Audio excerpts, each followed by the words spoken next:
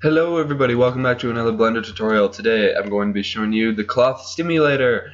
You guys sure like your simulators, don't you? I've gotten a ton of views on my fluid one, so that was pretty sweet.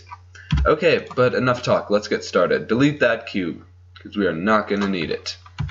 And let's add the cloth thing. So add a plane and then scale it up, and scale it up along the Y, right about there. That looks pretty good.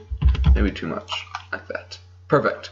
Okay, then come over here and click Add Modifier and Solidify, and we're going to make it just a little bit of a thickness. Let's go right about there. One more. Right there is good. Okay, so now we have to subdivide this. So go into Edit Mode, then press Control R, subdivide it there, then subdivide. Wait, no. Go back.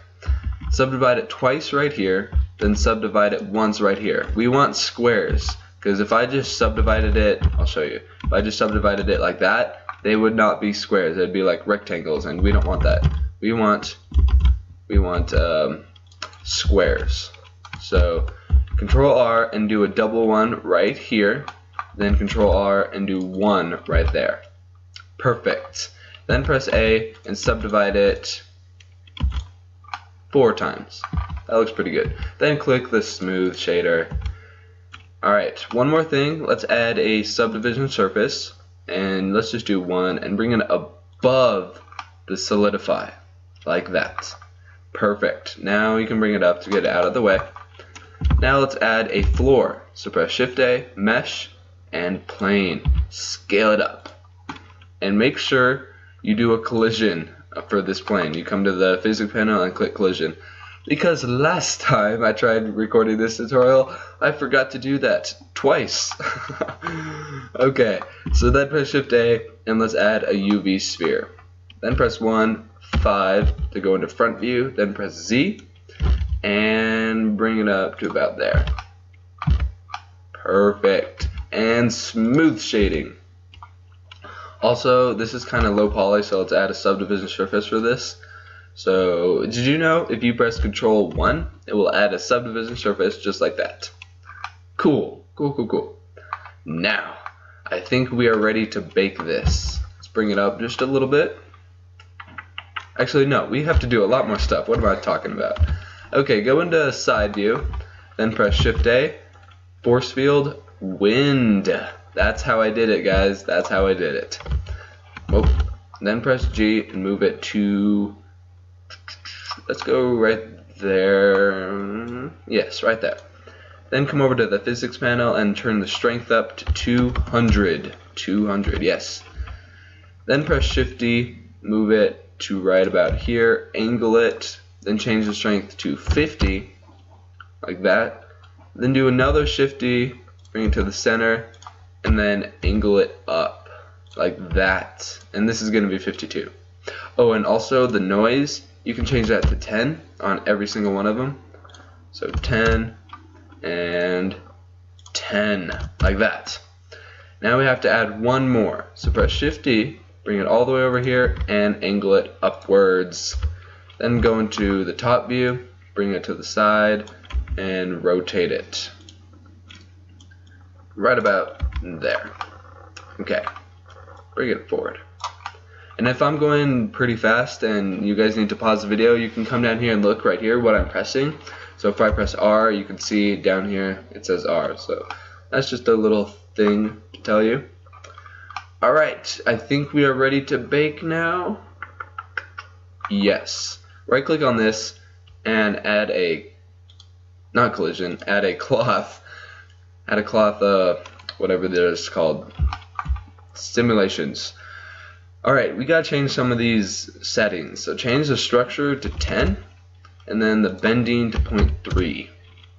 Okay, then the collision, change the quality up to 4, then turn on self collision because we want it to hit itself, then the quality up to 3. And one more setting, the distance, we need to change this to 0.05. I think we are ready to bake it. So let's just check to make sure we have everything. Oh, look at that. I almost forgot to do it again. Collision. Add a collision for that. Then right click, yep, this guy's got a collision. Okay, cool. Change the end frame to 200, and then come over here and say change this end frame to 200 too. Awesome. That is it. You can add a smooth shading for this cloth. I think we're good. So once you have everything, make sure you save it. I'm going to save it to my desktop, and I'm going to call it Cloth Simulator. Cloth Simulator. Alright, bake it. And this is probably going to take a little bit, so I'm just going to pause the video and wait till it's done. Okay, it is done, and that took too long. Way too long. So let's test it out. Why is it doing that? Hold up.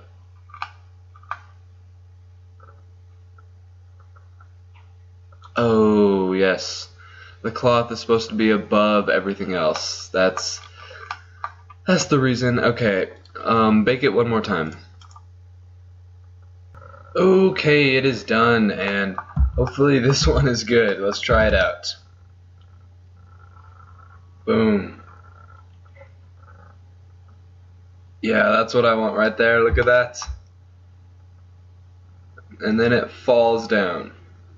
Sweet. That is cool. Let's test it out in real speed, and we can do that by disabling the subsurf modifier. It's a little faster, but not full speed. That's pretty sweet. And then the wind pushes it. Awesome. Okay.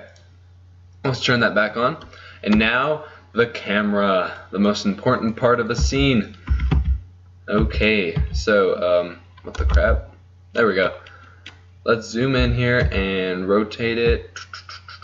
Actually, you know what? Let's get into position in the viewport, and then we'll snap the camera. So I want it to be like right about here, I would say.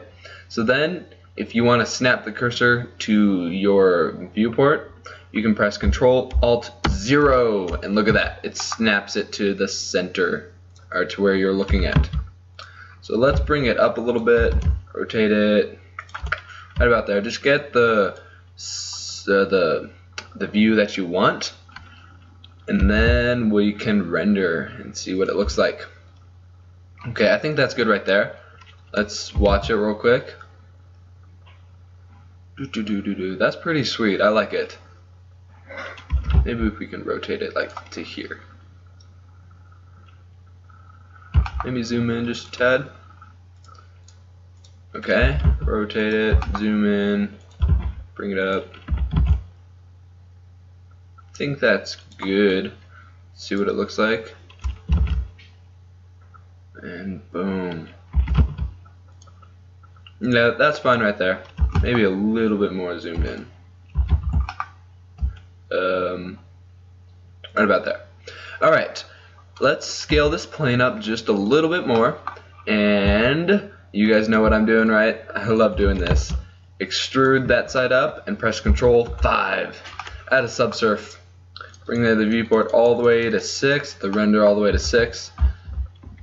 Then press Control-R and do a loop cut there. Bring it back, and right there. And smooth shading. Look at that. You guys know I really like to do that. Alright, so now let's do some materials. So the first one is going to be this, so click New. Okay, and change this to cycles, because we always use cycles. Then turn this here, and click the node editor, and use nodes. Alright, first, let's do a mix shader with a glossy. Boom, and add a glossy right here. Then change this to 0.1.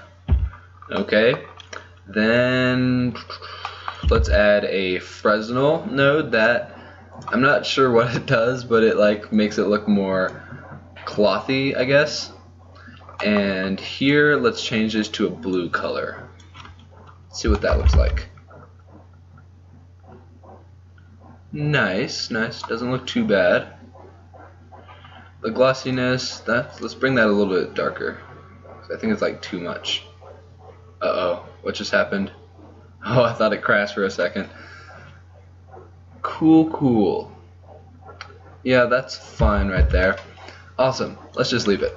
Now for the bottom, or not the bottom, the floor. Let's just do a regular mix shader. And right there.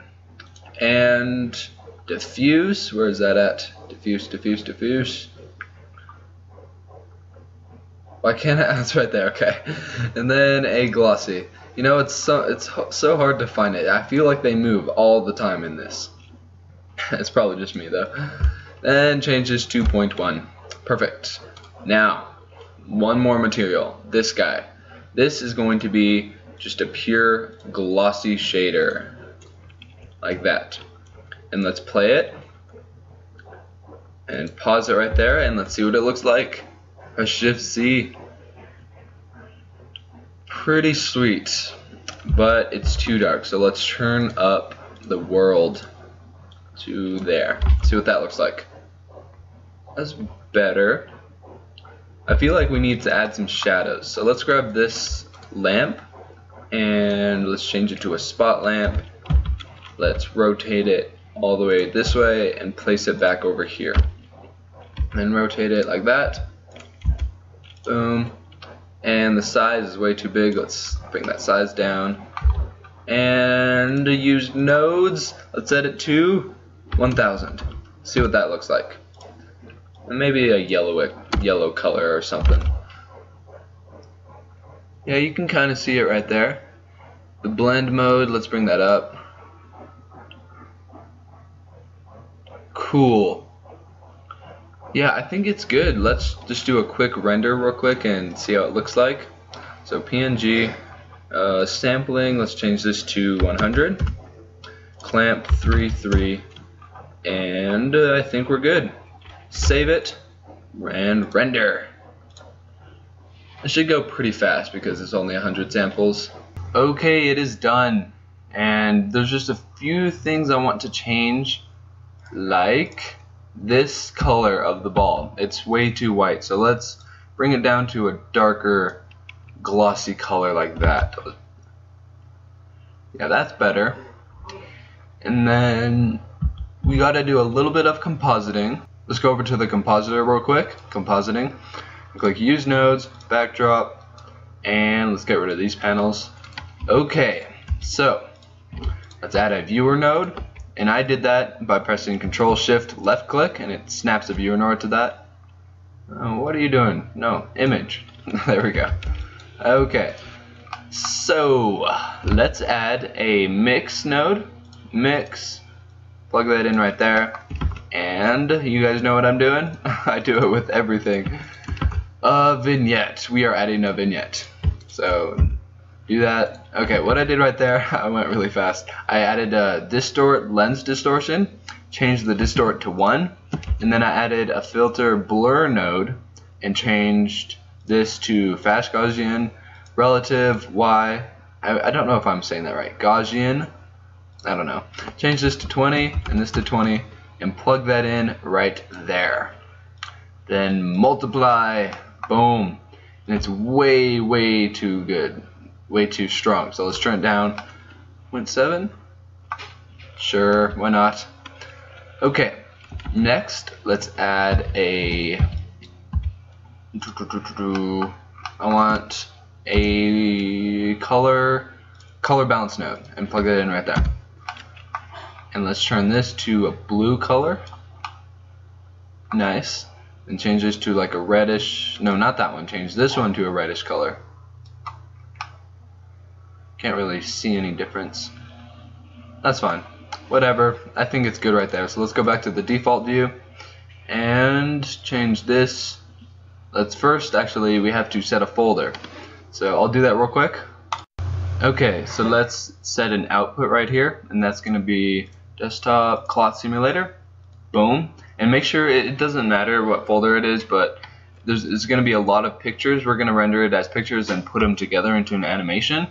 So yeah, I've said so a lot. I should stop saying that. Okay, so now we got PNG. Sampling's good. Rendering is good. yeah, once you set the output, you can click animation. But first, save it. Always save before you do a render. Always. Okay. What is this? Metadata. That's a new thing in 0.75. Alright. Render. Animation. Boom. And this is going to take like forever. Because it's got to render 200 frames. So yeah, I'm going to sit here for a really long time. So I'll talk to you guys later once this is done. Okay, it is done. Finally, that took way too long. This is the next day, and I rendered it overnight because it's 200 frames at 75 samples. So that took a while. Anyways, let's combine all of those images into an animation. So go to the video sequence editor, that's right here, and then go to frame 1 and click add image. Then go find it, and this is right here. All of these images, press A to select them all. Add image. Boom, just like that. Okay, next thing you want to do is change this to MPEG encoding, MPEG-4, or if you want to do a different file like AVI or whatever, I like to do MPEG because that's just cool. And everything else is good. Yes. Then click animation. Boom, and it will sequence the render. Look at that, and it's going pretty fast because all the images are already rendered. And look at that. Pretty cool. Yeah, I'm liking this. This is pretty sweet. And it should go pretty fast. And once it's done, this animation will be in the folder that you selected right here. So whatever this output is, that's where the animation will be at. Okay, so let's watch it real quick. Play rendered animation. Look at that. There's our animation. Looks pretty cool, huh? And the wind's like blowing at it and stuff. I like it. Awesome. Well, that concludes this tutorial, guys. Thanks for watching. If you enjoyed, make sure you leave a like and subscribe and comment if you learned something new, and if you made something cool with like this or whatever, some wind. I would love to see it. So post the link in the comments or whatever. Go to my Twitter. Message me there or whatever. Yeah, that's gonna be it. Thanks for watching. Goodbye.